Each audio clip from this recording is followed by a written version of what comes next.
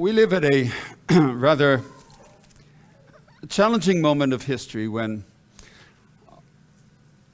the society in which we live threatens to disintegrate, and there seem to be forces working hard to ensure that that would happen.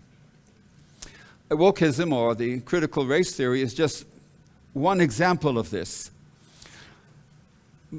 But to our sorrow and shame, the Church of Jesus Christ has been characterized by fragmentation for generations. Thank you, brother. Cup of cold water in the name of the Lord. And so it is quite appropriate that we ask ourselves, how many churches does Christ have? This was a major issue in Paul's day. It played a very, very large part in his ministry for one simple reason. It has to do with the very essence of the gospel. It really touches on a simple but very important question. Is salvation by works, or is it by grace? I hope we'll see the connection between these as we proceed.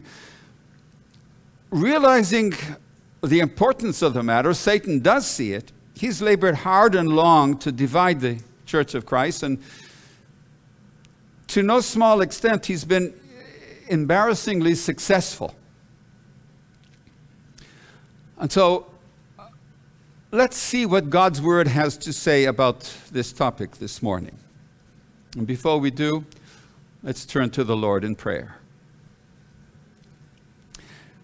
Our God and Father, we have no light but the light that you choose to shed. We have no knowledge but that which you choose to impart. Our truths are all lies.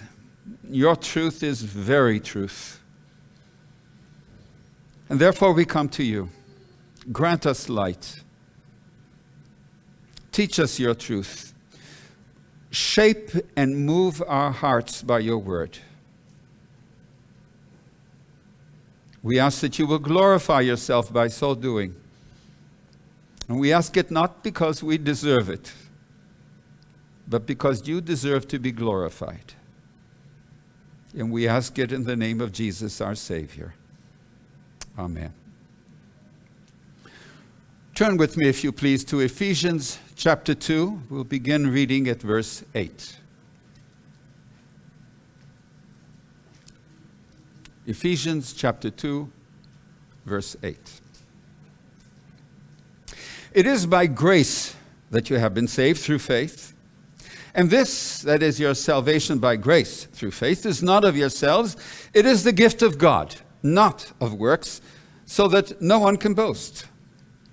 For we are God's handiwork, created in Christ Jesus to do good works, which God prepared in advance for us to do. Therefore remember, note this therefore. Therefore remember that formerly you who are Gentiles, that's most of you folk here this morning, Gentiles by birth and called uncircumcision by those who call themselves the circumcision, which is done in the body by human hands. That's Bracha and myself and Shlomit today. Remember that at the time you were separate from Christ, excluded from the citizenship in Israel, and foreigners to the covenants of the promise, without hope and without God in the world. But now in Christ Jesus, you who were once afar away have been brought near by the blood of Christ. For he is our, not yours, but our peace, who has made the two into one and has destroyed the barrier, the dividing wall of hostility, by setting aside in his flesh the law with its commands and regulations.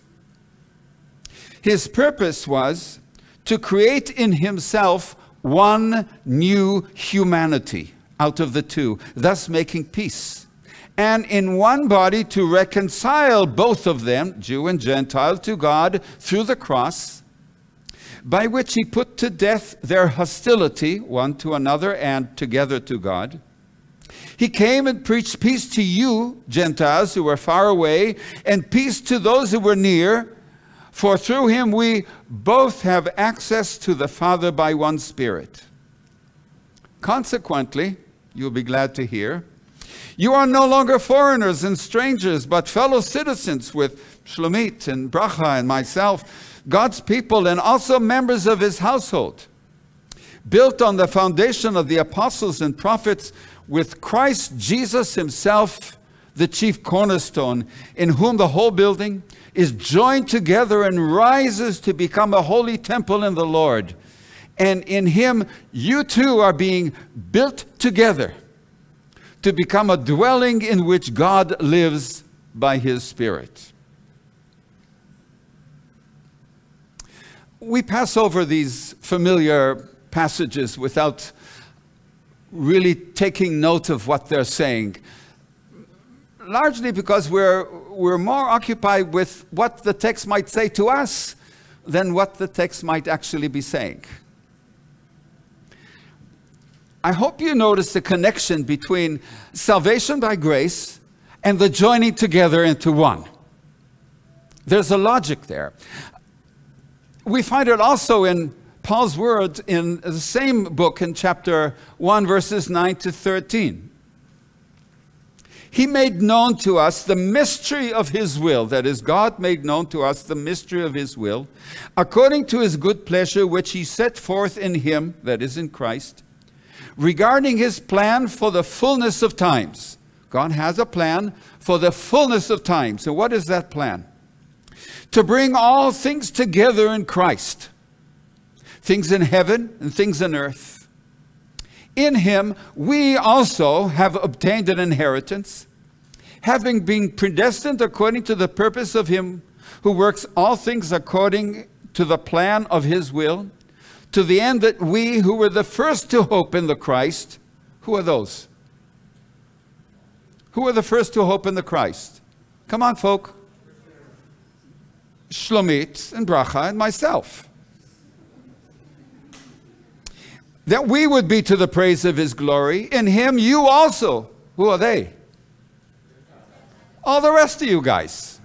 In whom you also have, after listening to the message of truth, the gospel of your salvation, having also believed, you were sealed in him with the Holy Spirit of promise. So here is God's plan for the fullness of time.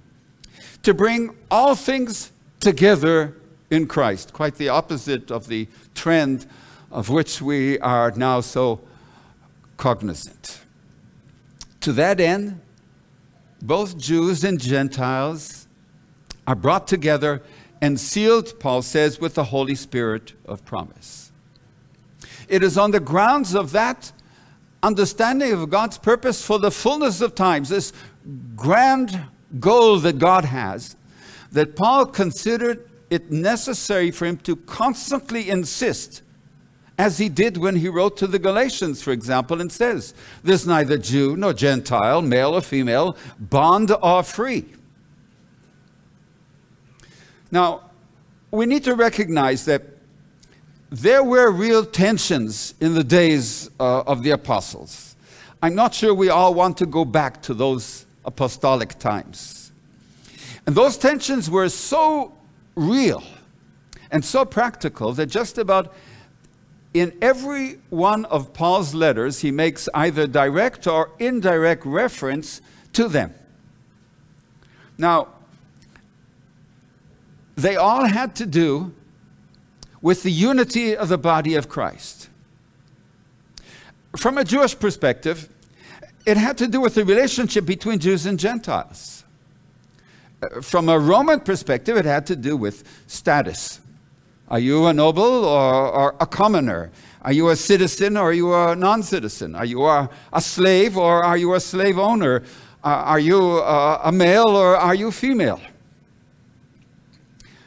From a Christian perspective, none of those distinctions mattered. And therefore, Paul devoted his ministry to a very large extent to the promotion of this very point, laboring for the unity of the body of Christ. And most of his sufferings were consequent to that emphasis. So that it wasn't just that Paul suffered for the gospel, which of course is true, but for a particular consequence of the gospel, the unity of the body of Christ. Because as far as he was concerned, any division within the body of Christ is in fact a denial of the gospel. Now that's worth repeating.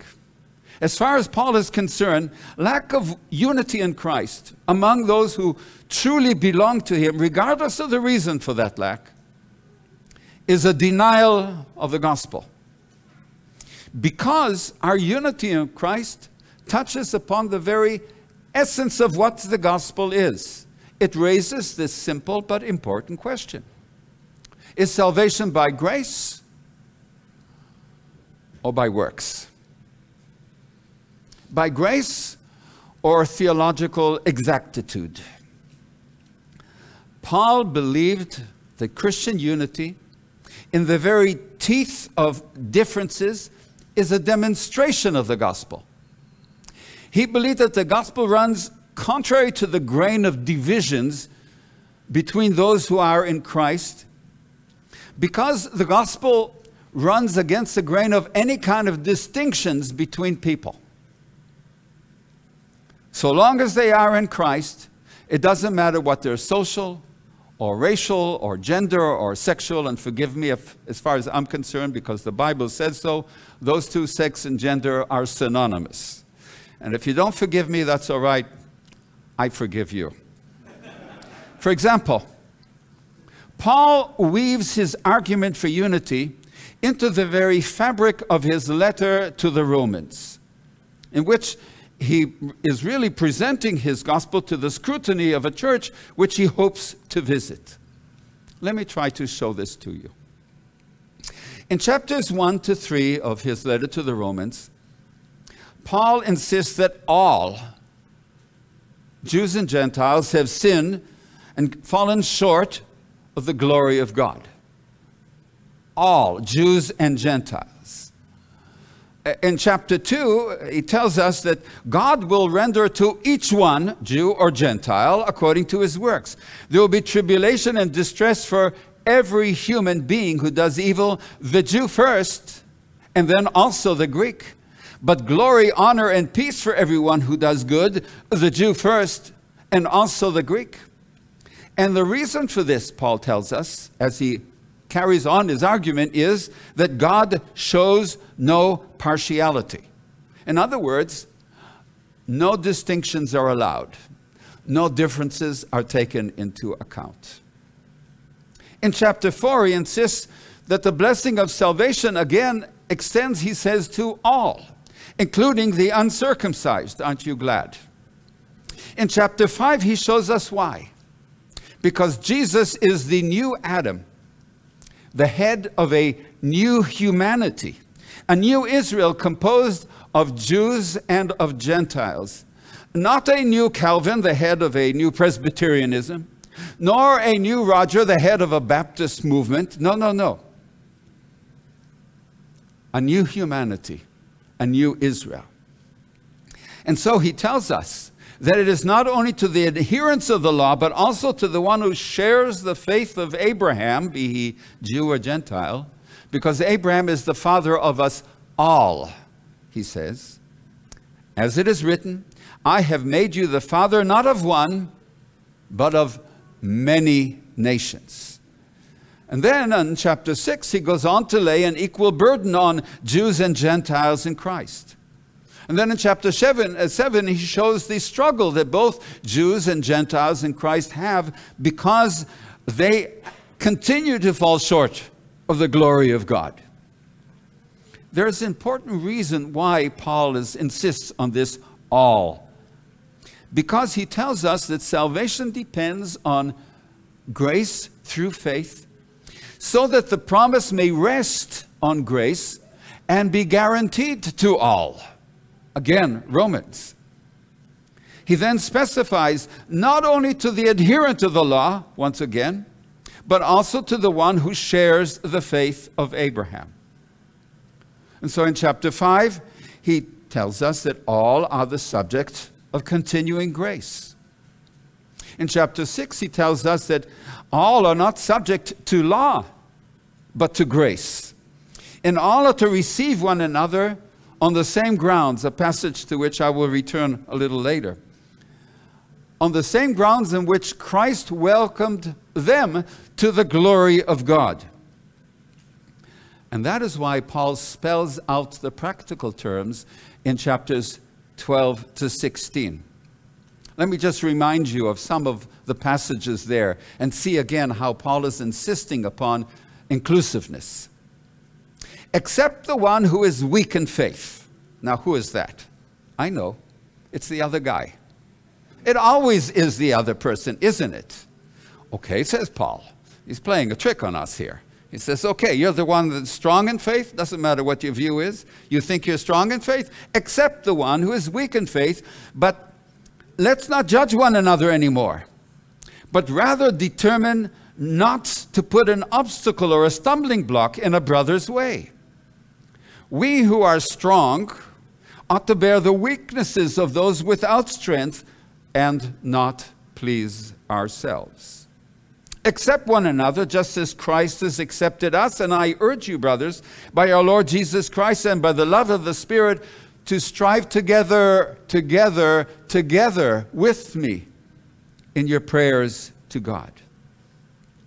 Now, I've referred to this accept one another. This is Romans 15, verse 7, and it bears comment. The Greek word there is more properly translated to or unto rather than for. That is to say that we are to admit one another into our fellowship, just as Christ accepted us, unworthy sinners though we are, into the glory of God. He did not wait until we met his expectations and were thereby suited to the kingdom. He received us on the grounds of grace, by which grace he has ever since gradually changing us by his Spirit from glory to glory into his own beautiful image. And he does so precisely by first accepting us. And so as Paul draws his letter to the Romans to a close in chapter 15, he makes much of the fact that God's gracious intentions always included the other nations, the Gentiles. He says in chapter 15, verses 8 to 9, immediately after calling upon his readers to accept one another as Christ has received them into the glory of God, he says, I tell you that Christ became his servant to the circumcised, to show God's truthfulness or faithfulness in order to confirm the promises given to the patriarchs, which is that the Gentiles might glorify God for his grace. He then seals the letter with an exhortation to which I've referred and I will refer again. I appeal to you, brothers, to watch out for those who cause what? Divisions and create obstacles contrary to the doctrine you have taught, that is to say, the gospel.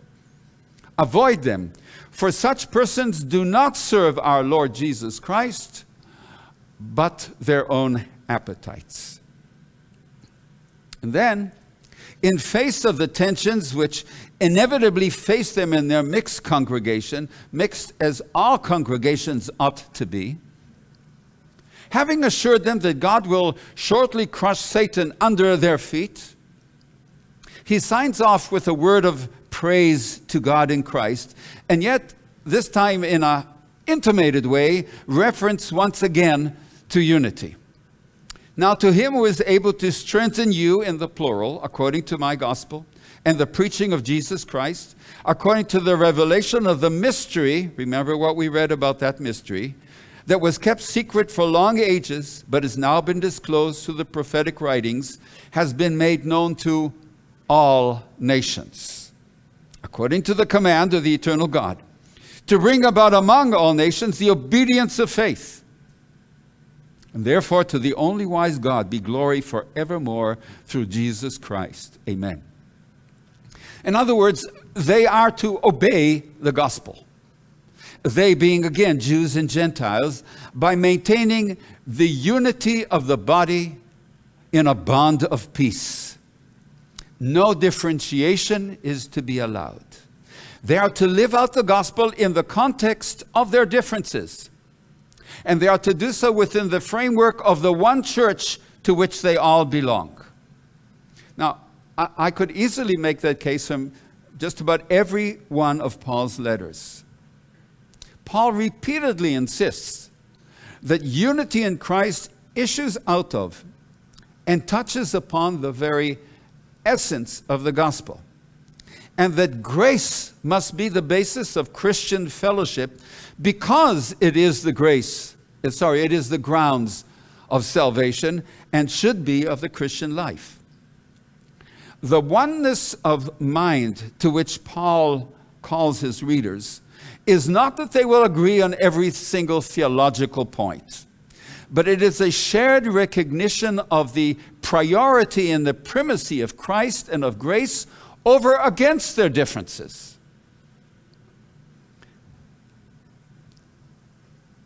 In Paul's letter to the Romans, his concern is to present the gospel he preached, but he also has another concern. It is to take this opportunity to once again emphasize that in spite of the tensions that exist in the church, that must exist. What does Paul say? There must be heresies among you. There must exist. Those tensions which arose because of cultural backgrounds and starkly different understandings of the gospel and of its practical implications, in spite of them, they must retain oneness, unity. Actually, I would invite you to follow this word all in Paul's letter to the Romans. I've just done a little bit of it with you this morning to see that this is something that touches the very woof and fiber of everything that Paul has to say in that letter. Now, grace as the basis of salvation and of Christian life is dependent upon something even more important. It's dependent upon the sufficiency of that source, who is Christ himself. If Christ has not, as the letter to the Hebrews put it, by one sacrifice sanctified forever those who come to God through him, then grace is not sufficient for salvation because it can't obtain full forgiveness. It can't secure true sanctification. It can't ensure ultimate glorification. It becomes, therefore, an unstable basis for salvation and therefore also for fellowship. Again, I'll be saying this repeatedly this morning. The unity of the body of Christ in the teeth of difference is a declaration of the sufficiency and primacy of Jesus Christ, the Son of God. And division is a denial of that sufficiency. Now, I hope I don't have to argue the point and merely present it, that Paul insists upon Christ's sufficiency. He tells us it is such that, well, you know the passage, God, those whom he foreknew, he predestined to be conformed to the image of his Son, in order that he, that is the Son, might be the firstborn among many brothers. But he not only predestined, but he secured. Those whom he predestined, he called. And those whom he called, he justified. And those whom he justified, he also what? Glorified. All whom the Father gave the Son will come to him, and he will not lose a single one of them. It's on those solid grounds of grace, accomplished and secured, that Paul can say that nothing can separate us from the love of God which is in Christ Jesus our Lord. And therefore he celebrates. What should we say to these things? If God is for us, who can be against us? So you see that our unity, or our lack thereof, have tremendously large implications.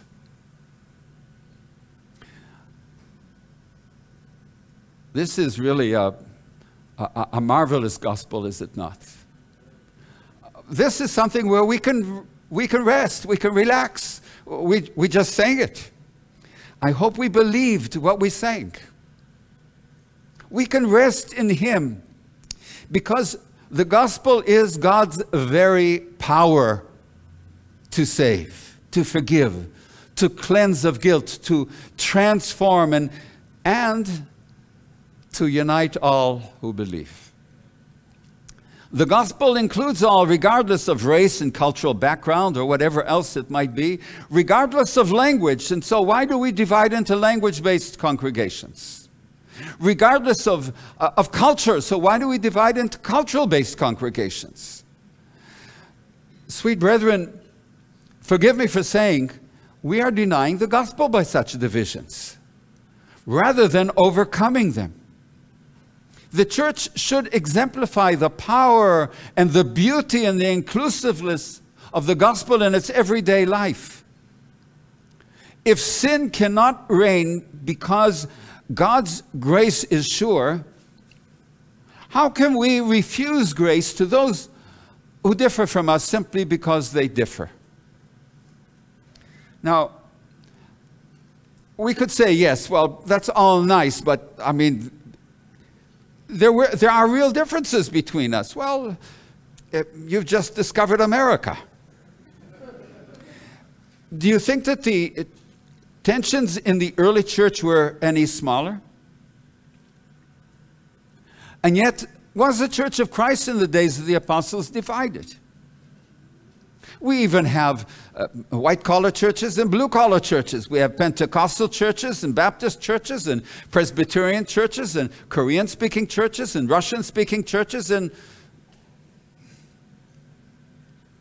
in those days, in spite of the tensions, and I'll describe them in a moment, the church was one, visibly, practically, actually.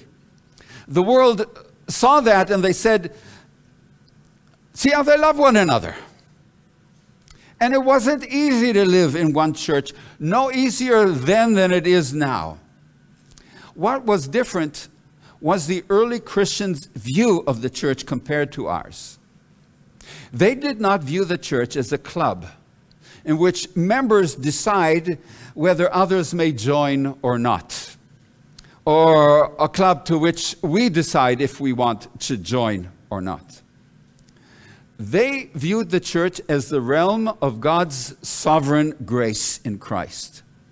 He alone ruled in the church, and He did so by His Spirit, according to His word.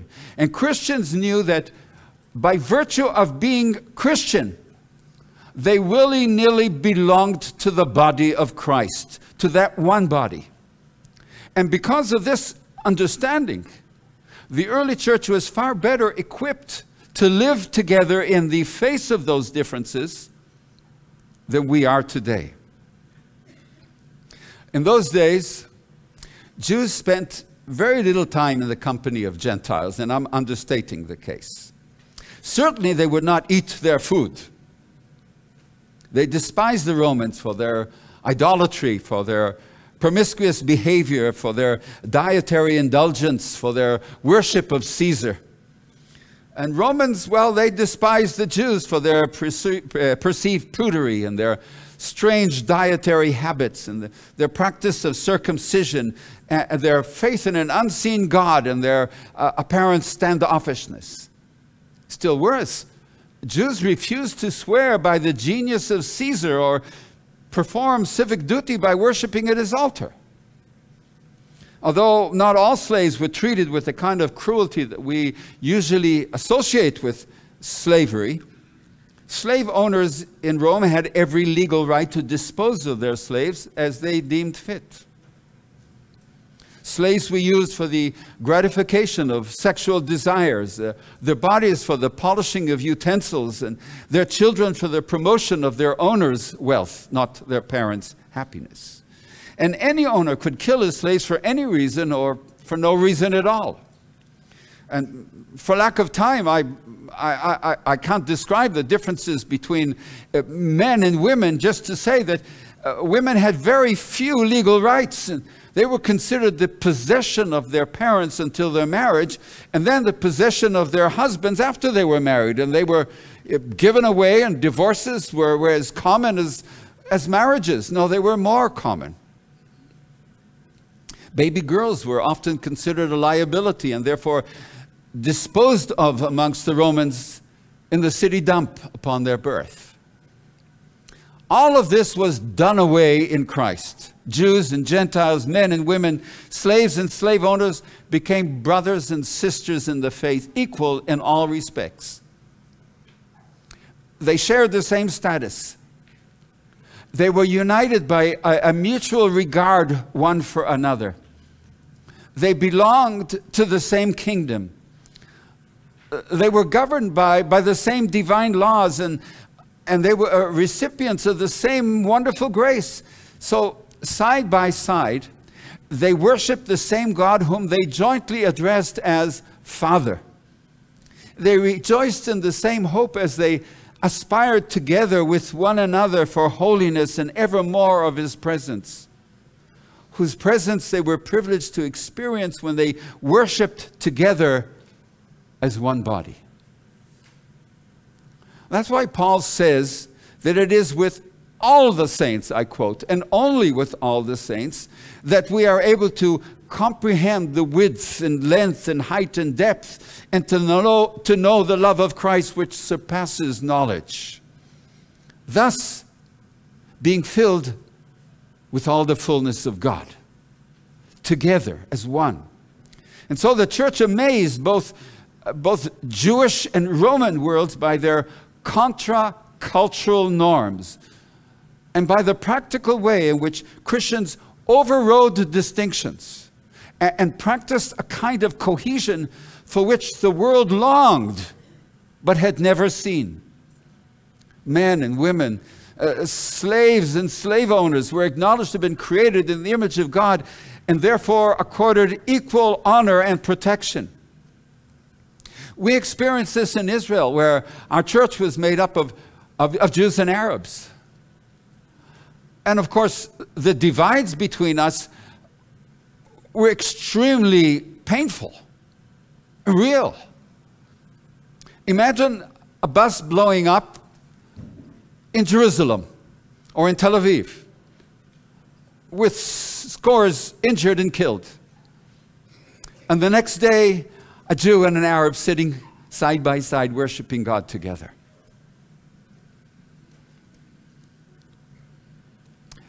And you know, these social and practical differences were not the only kind of differences that existed in the early church.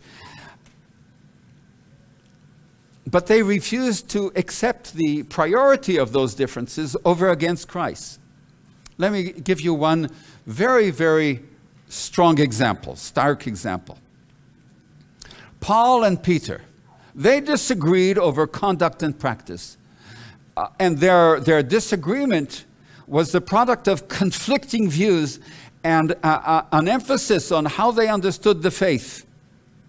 They were so real that Paul actually challenged Peter, accusing him, I quote, Galatians chapter 2, verse 14, of behaving in ways that contradict the gospel.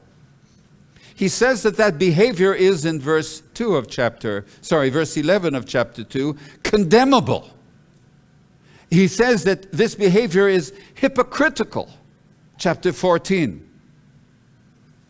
Not quite how to win friends and influence people. And lest we think that is all, Paul goes on to imply that Peter was nullifying the grace of God, implying that Christ died to no purpose. I mean, could you think of a greater difference? a clear denial of the gospel? And yet, neither Peter nor Paul chose to break away from one another and establish separate churches and denominations. In fact, we have no indication that Peter said, "How can you speak to me like that? I'm offended." There was none of this, because they both loved Christ and they loved the church more than they loved themselves. And they knew that they belonged to one another in Christ, and therefore they refused to take umbrage. Imagine how a modern day Christian would respond if Paul came to him with such accusations. What is more, Paul did it publicly, because Peter's sin was public. And yet, they chose to serve alongside one another and work out their differences. And we later find Peter obviously correcting himself, because he defends Paul's position in Acts chapter 15. You see, once again, Christ loomed larger in their eyes than their differences.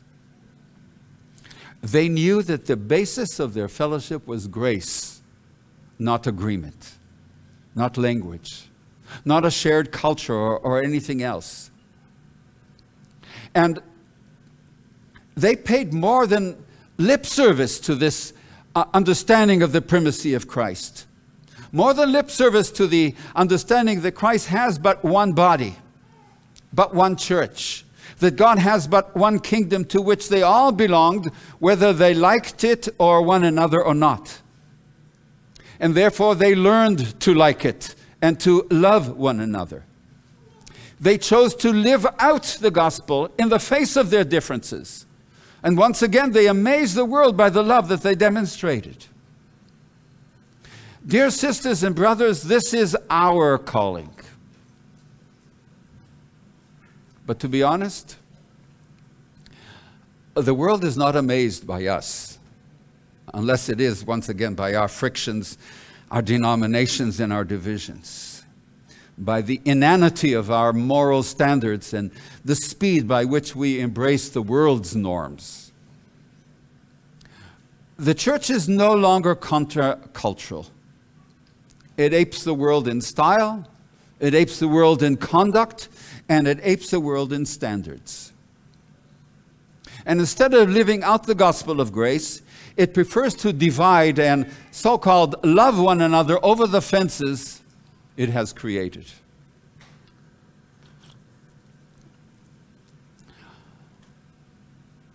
It is high time for the church to revert to being the church of God, holding forth the word of life in the midst of an increasingly crooked and perverse generation. It's high time that we forsook our respective fiefdoms and chose to live and labor together for the glory of God. Behold how good and pleasant it is for brethren to dwell together in unity. It's like the precious oil running on the head, running down Aaron's beard, running down to the collar of his robes. It's like the dew of Hermon on the mountains of Zion. Why? Because there, the Lord has commanded his blessing, even life forevermore. In other words, something of eternity is savored when we live together in unity.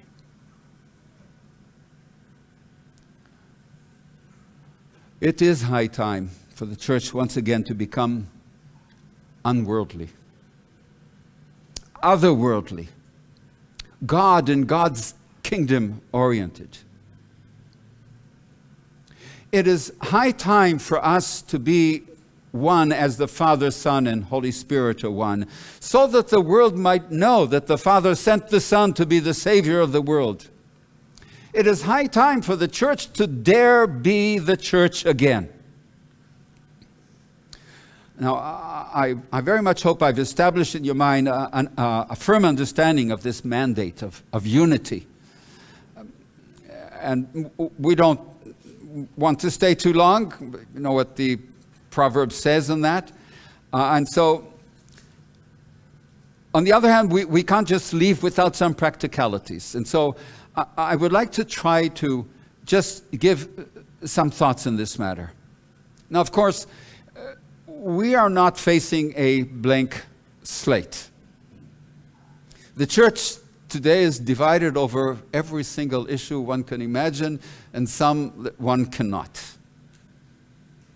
We have pro-vaxxers and anti-vaxxers, pro-maskers and anti-maskers. We have language-based and so on. We've already indicated so many. Satan is having a heyday.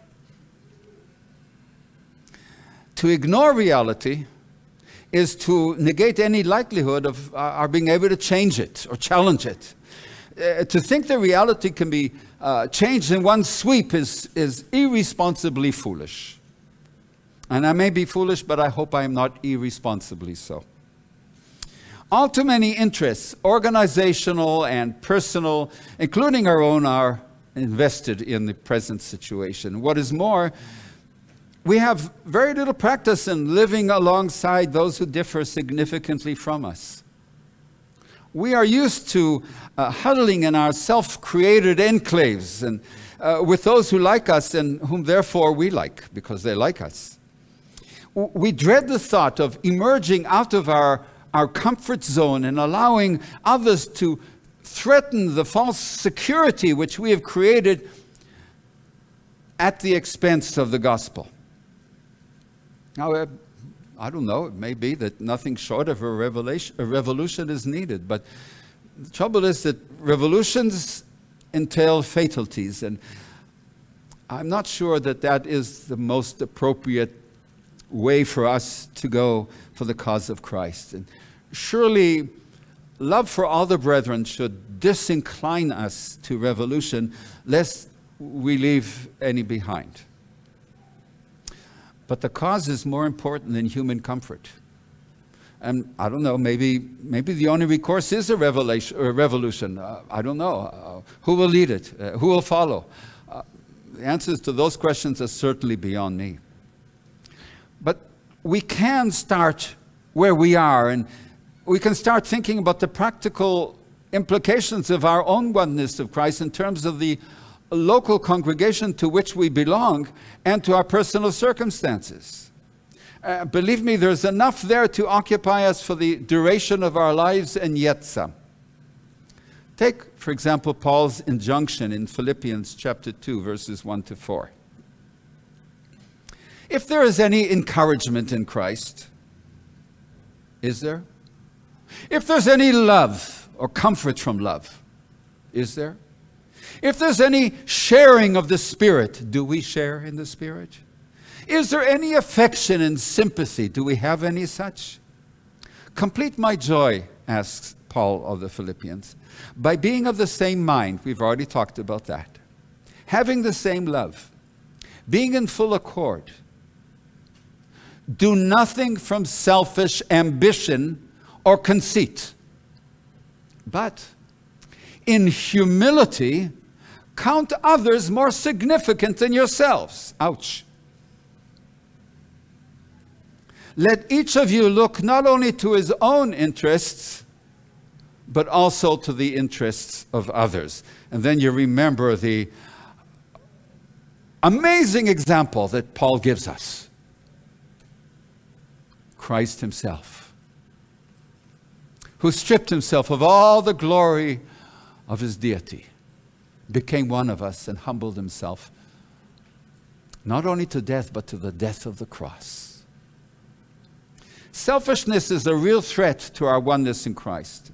And Paul calls upon us to consciously cultivate an awareness of and a sensitivity to each other's needs.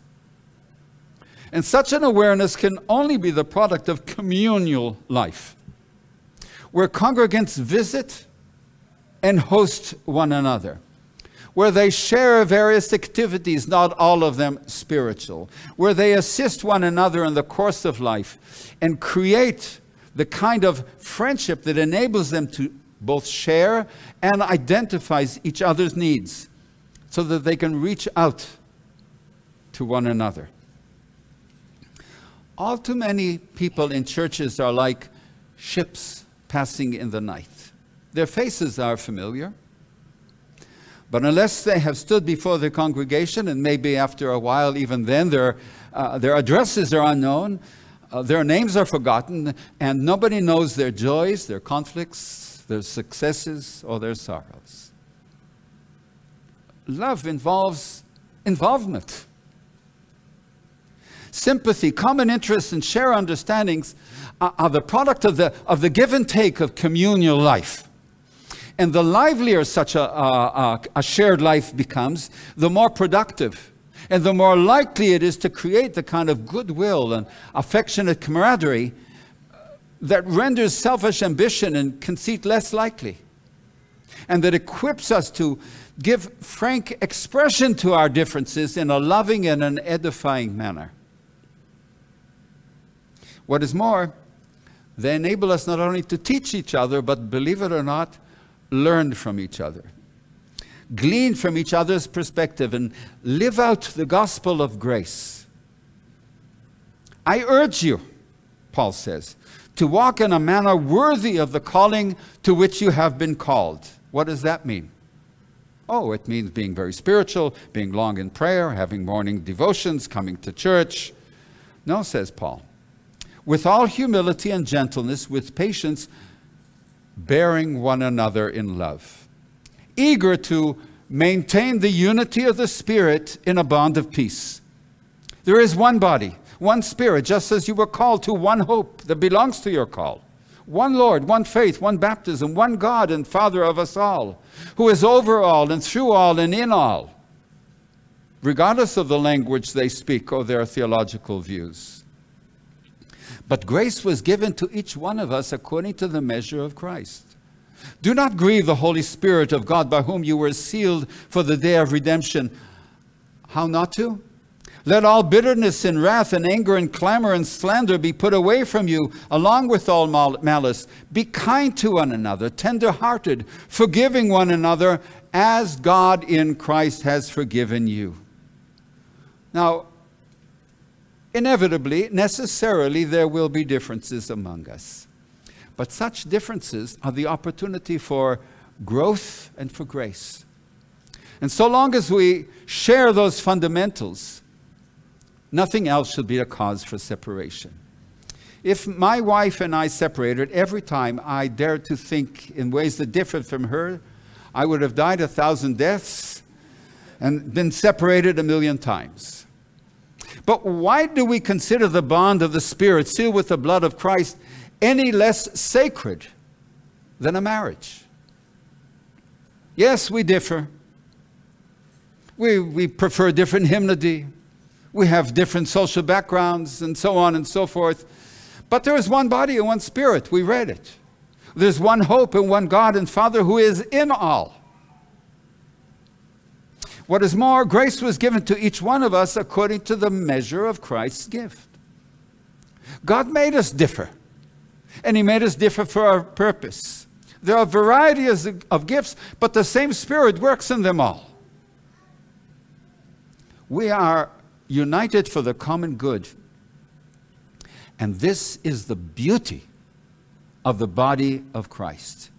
United with one another, because they're united for the glory of God.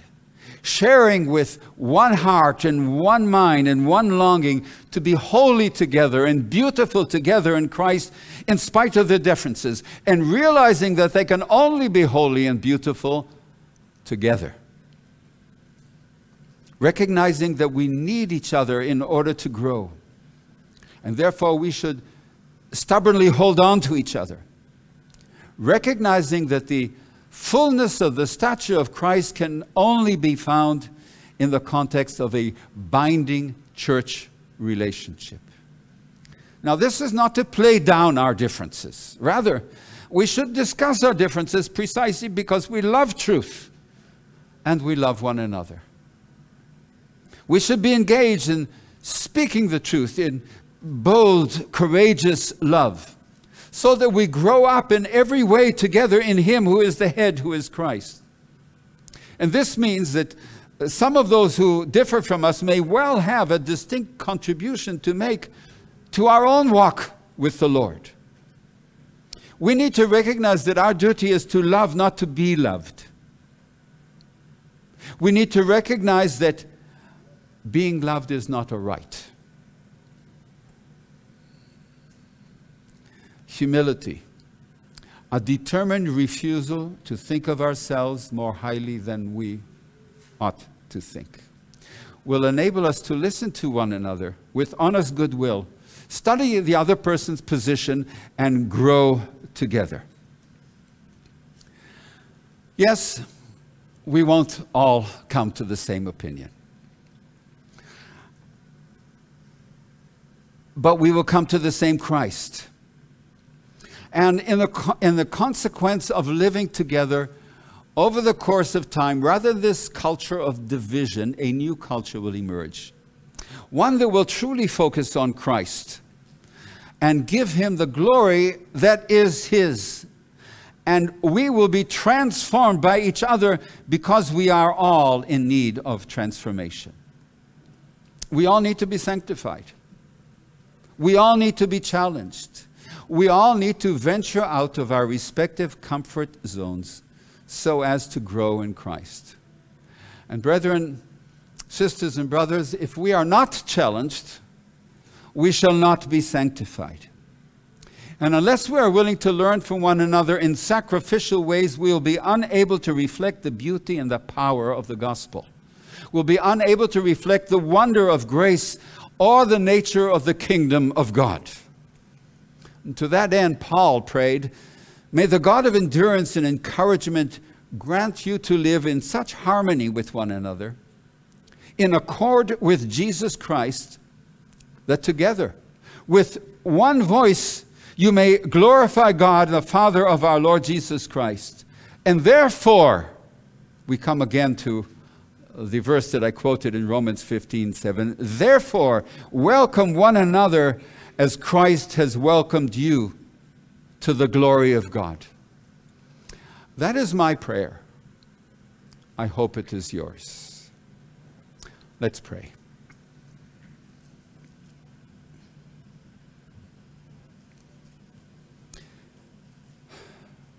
God of grace, you who looked upon sinful and rebellious mankind and still chose to send your Son to be the Savior of the world. We bow before the beauty of your grace. And shamefacedly we confess that we display all too little of that grace to one another. We obscure the glory of the gospel and the primacy of Christ by our divisions. We do not reach out to others in self-denying kindness. Instead, we're inclined to accept others on condition that they embrace our points of view. Lord, we adore the beauty of your kindness. And we dare ask that you would work in our hearts so that we become channels of that kindness to others. We ask for grace to honor you with our lives by exemplifying the gospel of grace in a world torn by self-interest.